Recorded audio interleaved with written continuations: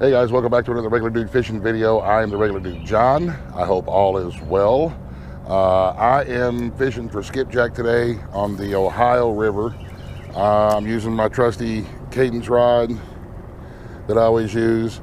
And since we are in Ohio, I have modified my sabiki rig to be in accordance with the law. We're only running two hooks on this actual sabiki, and then I've got my sinker and a chartreuse Foley spoon with a leader at the end.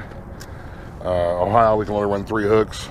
And you notice that I'm not down here below any kind of a dam. The river is kind of high, but I just wanted to show you guys that you don't have to fish at locks and dams in order to catch skipjack.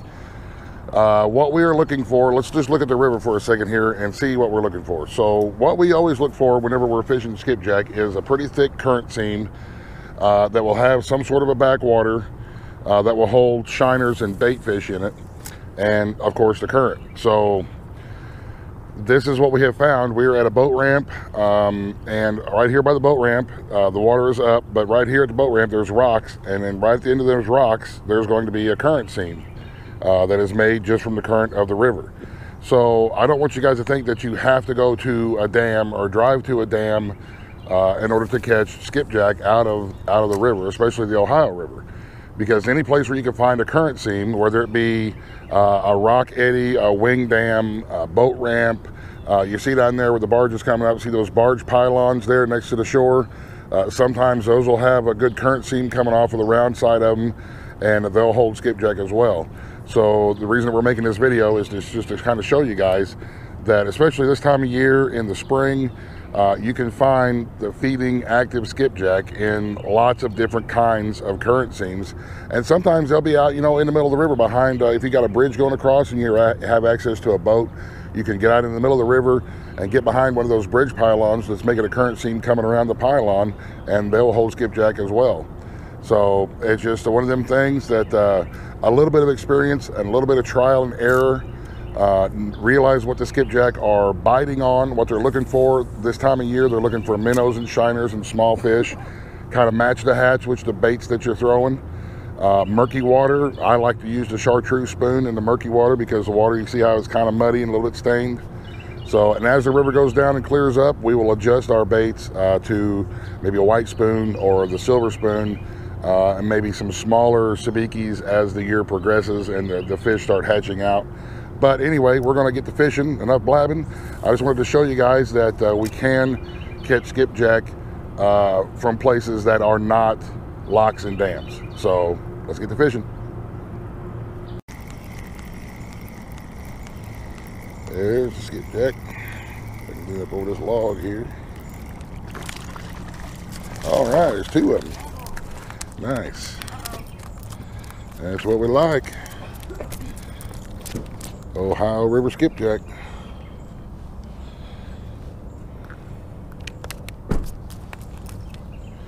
There's one of them. The other one popped off. He's down there on the ground. What? Alrighty, let's see if we can get some more.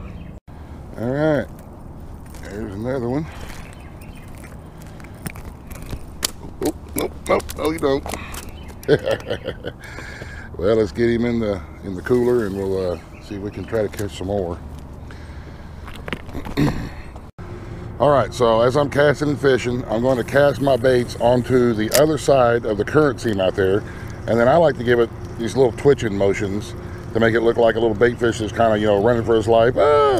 As I'm bringing it up the current, away from you know, like, so the current's running this way and I'm trying to drag my baits this way up that current seam.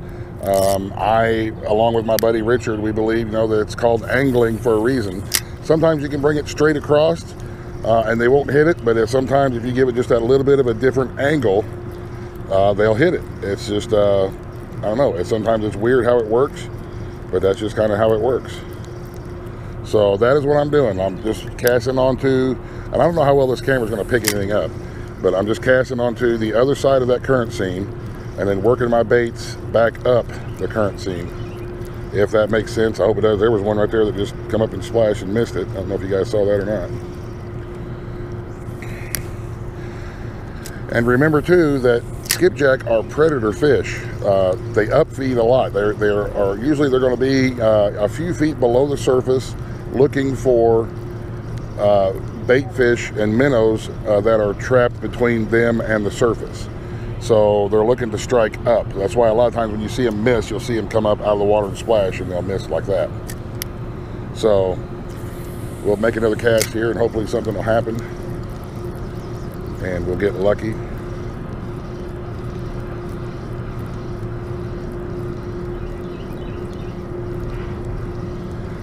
Yep, we may have to change up our retrieve a little bit, but that's just all a part of fishing. Sometimes you're going to change it up, switch it up, cast at a different angle, and just kind of see what's working and what it is that they're looking for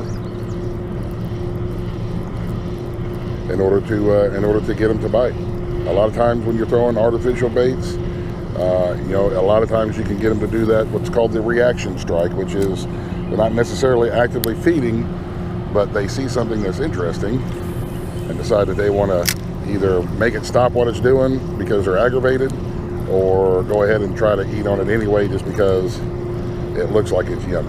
So, but we're going to pass this, wait for this barge wake here to pass us. We see a lot of that on the Ohio River. And if anything cool happens, we will turn the camera on. Come on, skipjack. Whoa! That is not it. I had a skipjack on, and something else come up and grabbed it. It's a gar. I got a gar snag. Yeah, the gar in here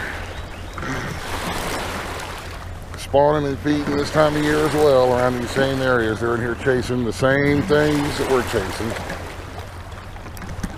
The gar are chasing the skipjack and the minnows. And we got him foul hooked right there in the tail. I'll get him in a second.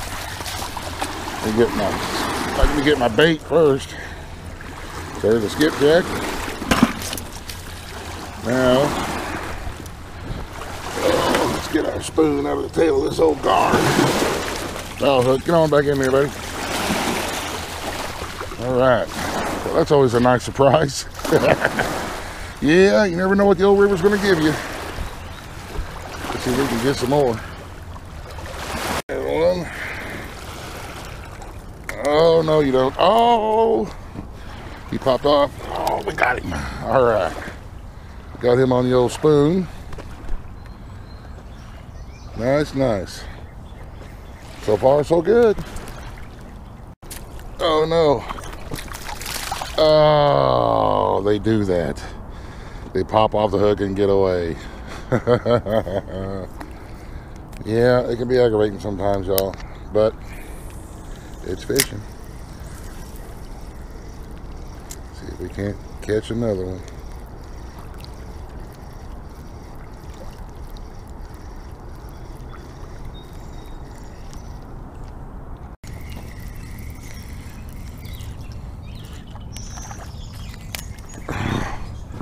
I'm gonna have to check my hook, I think. Oh, but there we have it. Another Ohio River skipjack. Very nice.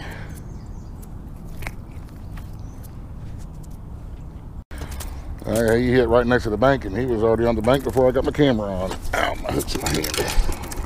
All right. That's a good size one right there.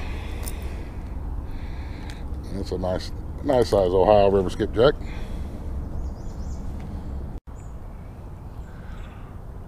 Okay, guys, well, there you have it. We've been here about 45 minutes or so, and then we've caught, I don't know, maybe 10, and we missed a whole bunch more, but that's how skipjack fishing goes.